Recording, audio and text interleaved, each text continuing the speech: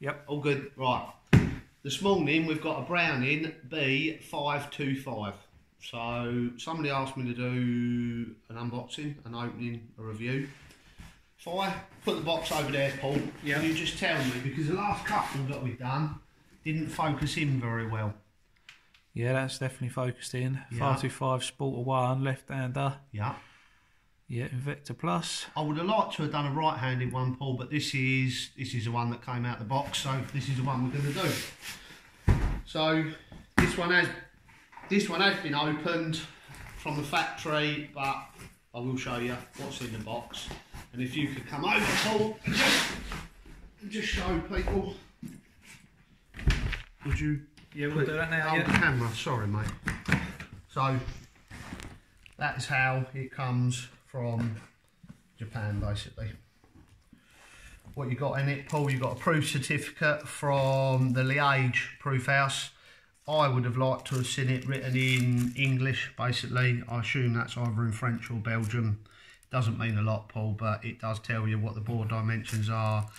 It tells you what the chamber lengths are. It tells you what it's pressure tested to, and it tells you what the weight of the barrels are.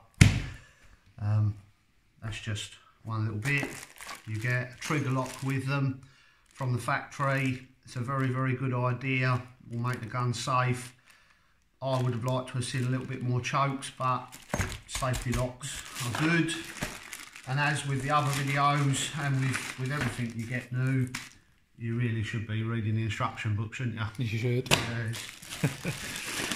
And I think, Paul, there's going to be two more chokes in here. Two more chokes in, which will be 3/4 and full, I would assume. You've got a choke key, chokes. You've got a automatic safety sear bar, bent, whatever you want to call it, and you've got a Allen key to adjust the trigger. Let's get the gun out of the box. Let's get the gun out of the box. Yeah, put it back. Yep. Cheers, Paul. Thank you. So, as I said with the other ones, be careful of where you put everything down so you don't drop it and break it.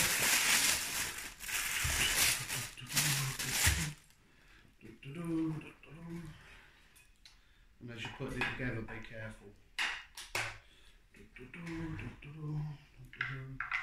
Now, as a few people can tell, the Brownings are my favourite gun.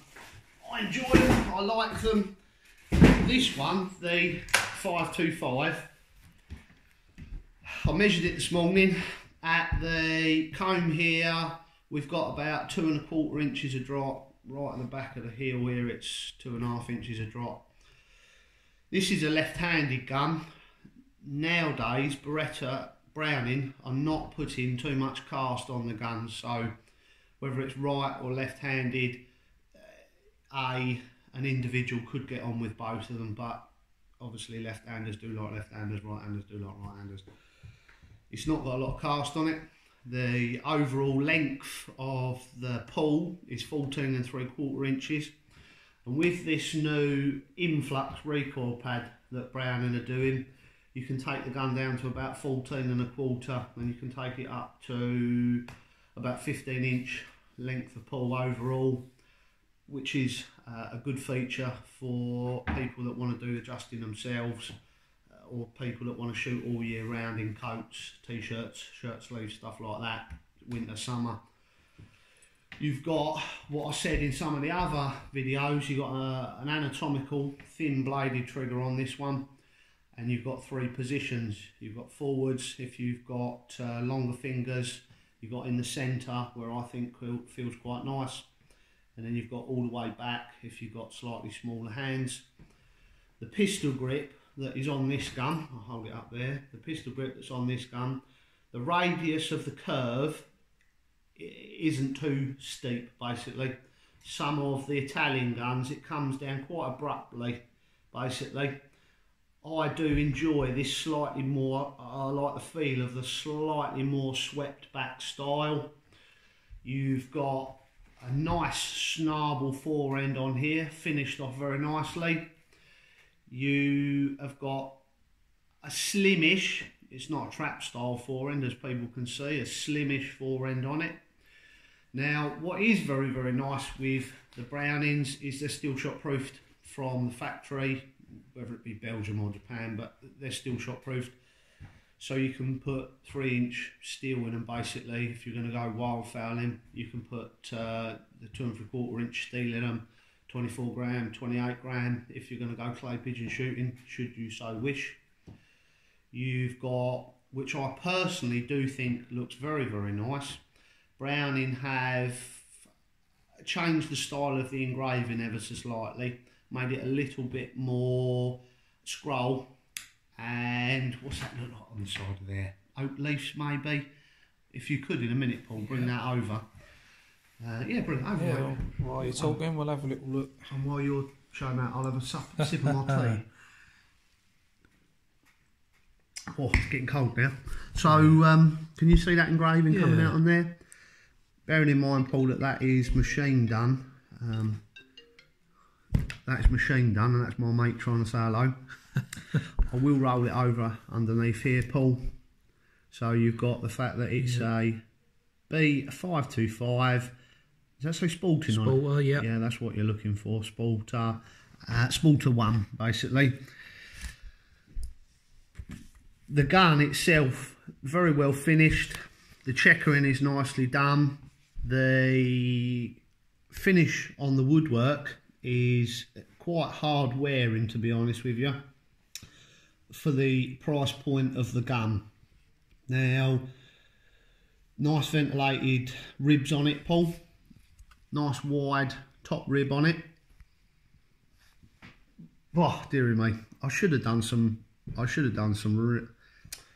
not research, what's the word? I should have done some rehearsal on this, Paul, but that's not me. No.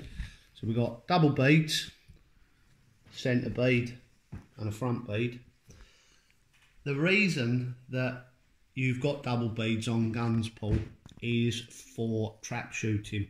When you're trap shooting, you pre-mount the gun, and when you're very, very focused and you're holding on to the gun quite hard, the opportunity or the chance to cant the gun in your shoulder. Do you know what cant means? When you roll it over. Yeah.